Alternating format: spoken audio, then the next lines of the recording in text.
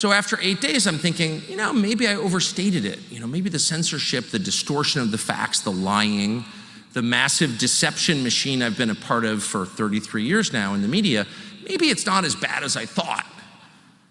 And then someone tries to shoot Trump again. I was here, actually the last time someone tried to shoot Trump, I was here in this room.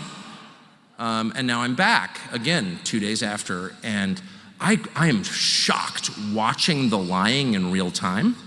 Shocked. It was it 2 days ago?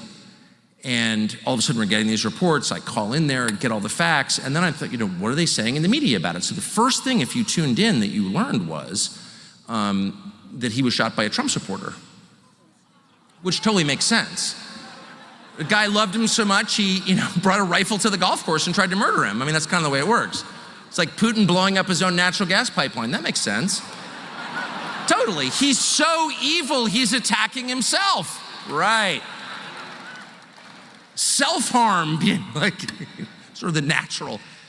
And I'm watching this. They're literally telling me that this guy whom they've arrested is a Trump supporter. Huh?